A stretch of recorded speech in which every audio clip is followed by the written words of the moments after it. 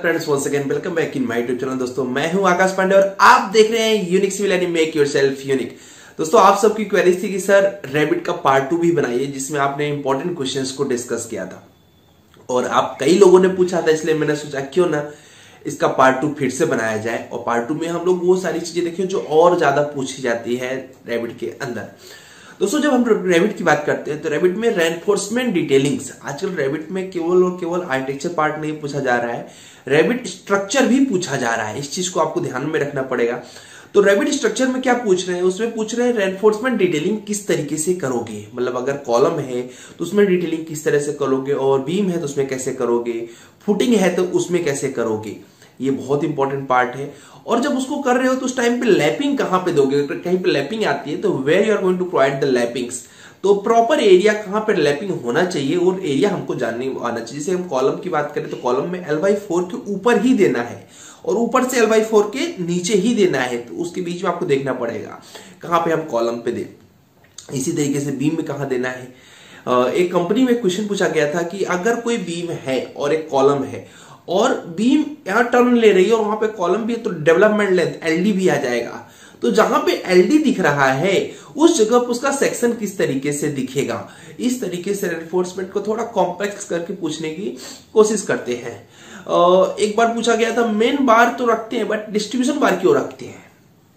कभी कभी retaining wall में केवल एक लेयर में ही रिटेनिंग वॉल बन जाती है और कभी कभी 2 लेयर में होती है, तो क्यों, क्योंकि उसकी थिकनेस ज्यादा होती है, प्रेशर कम आएगा, तो मतलब प्रेशर को अच्छे से रजिस्ट कर सके इसलिए हम लोग लेते हैं। है बहुत छोटा सा आंसर बट ये हमारे दिमाग में उस टाइम पे नहीं होता जिस टाइम पे इंटरव्यू हुआ रहता है, तो मतलब उस समय तो खुद ही आप डरते रहते हो और डरते टाइम पे इस तरीके के क्वेश्चंस बड़े डेंजर हो जाते हैं, तो इसको आपको देखना पड़ेगा। इसके अलावा रेविट के अंदर शॉर्टकट कीज कैसे बनाते हो प्लीज देख लेना, मैंने एक वीडियो में डिस्कस किया हुआ है। रेविट के मेरे सारे ट्यूटोरियल देख लेना, अभी तो ज्यादा नहीं बनाया, आप लोगों की डिमांड भी कम आई है इसलिए मैंने ज्यादा नहीं बनाया। अगर आपको चाहिए कि रेविट का कंप्लीट बनाऊं तो नीचे कमेंट करो, और एक लोग नहीं सब लोग कमेंट करो तो अच्छा लगता है। चलो ठीक है, काफी लोग जैसे कि आपने रेविट पार्ट 2 के लिए बोला था मैंने बनाया।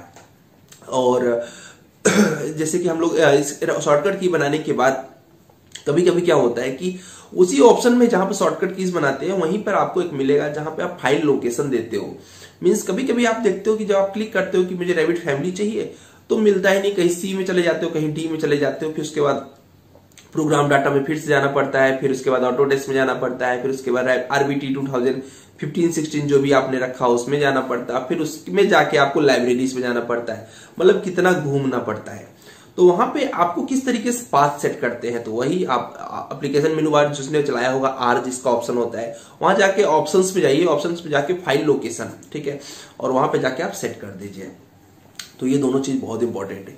इसके बाद स्नैप किस तरीके से सेट करते हैं रेविट के अंदर उसको भी देख लीजिए, और पर्ज कमांड बहुत इंपॉर्टेंट है। अनवांटेड फाइल को रिमूव करने के लिए पर्ज कमांड की यूज होती है, तो प्लीज पर्ज कमांड के बारे में बहुत अच्छे से पढ़ लेना। हर जगह पर्ज कमांड के बारे में लोग पूछते हैं।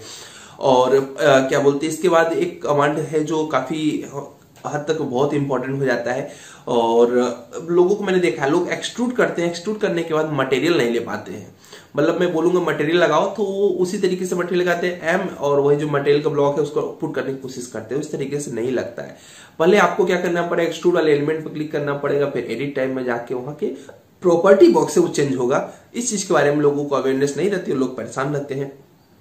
इसके बाद एक कमांड होती है जिससे हम लोग, जैसे कि अगर वॉल है उसमें 10 फीट है वॉल में और हमको 8 फीट तक ही टाइल चाहिए, तो उसके लिए क्या करना पड़ेगा, तो उसके लिए लोग कंफ्यूज रहते हैं, वॉल को ब्रेक करना पड़ेगा तभी तो कम होगा ना। तो वॉल को ब्रेक करने के लिए सो सेफ हैंडल कमांड होता है, सो SHOW सो सेफ SHAPE हैंडल। और ये कमांड कब यूज होगी, पहले आपको वॉल को सिलेक्ट करके लेयर्स होनी चाहिए वॉल के अंदर। अब ये मान के चलता हूं कि आपको वॉल का लेयर्स बनाना आता है, उसको सिलेक्ट करिए और सिलेक्ट करके उसको क्रिएट पार्ट कर दीजिए। जैसे क्रिएट पार्ट करेंगे अलग हो जाएगा, फिर सो सेफ हैंडल इसको ड्रैग करके नीचे कर लीजिए। इस तरीके से बहुत इजी आप कर सकते हो, जस्ट अगर आपने इसको अच्छे से सीखा है तो। इसके अलावा दोस्तों थोड़ा सा स्ट्रक्चरल फैमिलीज बनाने की कोशिश करो, अपने घर वाली नहीं, स्ट्रक्चरल फैमिलीज, ठीक है। तो उसमें स्ट्रक्चर फैमिलीज में क्या आपको देखना है, स्ट्रक्चर फैमिलीज में जैसे कि अगर हम लोग राफ्ट फाउंडेशन बनाए तो किस तरीके से दिखेगा, और उसमें रेनफोर्समेंट डालेंगे तो किस तरीके से दिखेगा, और फिर इसका एस्टिमेशन कैसे करेंगे, ये बड़ा इंपॉर्टेंट है। मतलब कितना स्टील लगा तो ये हमको देखना है, कितना कंक्रीट लगा, मैंने एस्टिमेशन के पार्ट 1, पार्ट 2, पार्ट 3, पार्ट 4 में बताया हुआ है, बट और मैं पार्ट 5 भी बनाने वाला हूं अगर आप चाहेंगे तो, जिसमें मैं सिर्फ और सिर्फ रेनफोर्समेंट कैसे कैलकुलेट करते हैं उसके बारे में डिस्कस करूंगा। और क्या बोलते हैं, पहले तो आपने काफी सपोर्ट किया और यार आप लोग बहुत अच्छा सपोर्ट कर रहे हैं, इसके लिए बहुत बहुत थैंक यू। और कुछ लोग शायद उनको लग रहा है क्या पता नहीं, आपकी जैसी भी लाइक आपके अंदर वो हो कि ये सर से ये पूछना है ये नहीं, तो कुछ लोग क्वेश्चन कम पूछ रहे हैं, तो मैं चाहता हूँ क्वेश्चन ज्यादा लोगों पूछो और आप ये भी बताओ कि सर ये टॉपिक आप करो तो ज्यादा अच्छा होगा, चैनल के लिए ये टॉपिक अच्छा होगा। आप सब हमारे फ्रेंड हो और हम लोग मिलके काम करते हैं यार। व्हाट्सएप पे रिप्लाई मैं करता हूँ, थोड़ा सा मुझे टाइम दे दिया करो क्योंकि रिप्लाई बहुत ज्यादा हो जाता है, तो ऑफकोर्स थोड़ा सा काम में भी बिजी। अभी देख लो मैं किस तरीके से मेरी आंखें हुई है, संडे मॉर्निंग में मैं रिकॉर्ड कर रहा हूँ, इसके बाद मेरे अलग अलग जगह पे है जाना है मुझे, और मैं इवनिंग में 5 o'clock आपको ये वीडियो मिल जाता है। तो थोड़ा सा स्ट्रगल तो मेरा बहुत ज्यादा है, तो इसी स्ट्रगल को देखते हुए थोड़ा सा लोगों को पास शेयर कर दिया करो और आपको खुद दिख रहा होगा कि मेरी हालत क्या हुई रहती है। तो रिप्लाई मैं करता हूँ, बस थोड़ा सा टाइम दे दिया करो कि ये टाइम है सर, और क्वेश्चन थोड़ा सा सॉलिड पूछना, ये नहीं कि सर नॉर्मल सा क्वेरीज, उसमें क्या होता है फिर टाइप करने में भी जाता है। तो मैं आजकल क्या करता हूँ, रिकॉर्ड करके भेज देता हूँ, मतलब सीधे रिकॉर्ड उसमें होता है व्हाट्सएप में, रिकॉर्ड करके भेज दो, सबसे बढ़िया रहता है। इस तरीके से मैं करके रिकॉर्ड आपको रिप्लाई तो जरूर करता हूँ किसी ने किसी तरीके से। जिसको भी नहीं कर पाया हूँ थोड़ा सा वेट करिए, कम से कम 2-3 दिन तो लगेगा यार, तुरंत तो इंस्टेंट तो और नहीं हो पाता। और रेविट के अंदर और भी हम लोग चीजें ध्यान देते हैं। रेविट में रेफरेंस प्लेन सेट करना बहुत इंपॉर्टेंट है, लोग प्लेन नहीं सेट कर पाते। इसके अलावा एक कमांड है सॉफ्ट, SHAFT, सॉफ्ट मतलब जो कट करता है नीचे से लेकर ऊपर तक, वो कमांड बहुत इंटरव्यू में क्वेश्चन में इंपॉर्टेंट है। एक बार क्वेश्चन पूछा गया था कि इंटरव्यू में, मैं कैसे जानता हूँ ये सब, जो बच्चे इंटरव्यू देने जाते हैं वही मुझे बताते हैं सर ये मेरे से पूछा गया था, वही सब मैं आपको बताता हूँ और कुछ भी नया नहीं है, सिर्फ मेरा एक्सपीरियंस इसको आप बोल सकते हैं। उसे पूछा गया था कि आप रेक्टेंगुलर स्टेयर लगाओ, ये प्रैक्टिस कर लेना, किसी न किसी इंटरव्यू में पूछा जाएगा। और उसके बाद रेक्टेंगुलर के बाद एक सर्कुलर करो दूसरे फ्लोर पे, फिर से रेक्टेंगुलर करो और इन तीनों को कट करो नीचे से ऊपर तक।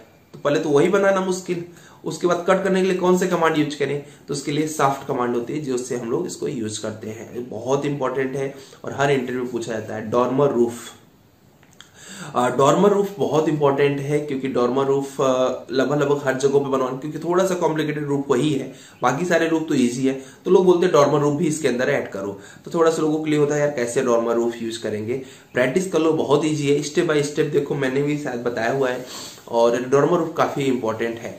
इसके अलावा थोड़ा सा रेविट से हट के मैं आपको एक चीज बताता हूं, हर एक BIM के इंटरव्यू में आपसे मिसिंग व्यू के बारे में बात करते हैं, मिसिंग व्यू की ड्राइंग बनवाते हैं। मिसिंग व्यू मतलब क्या समझते हैं, मिसिंग व्यू मतलब आइसोमेट्रिक व्यू दे दिया तो बोलेंगे लेफ्ट व्यू बनाओ, लेफ्ट व्यू दे दिया तो बोलेंगे आइसोमेट्रिक व्यू बताओ।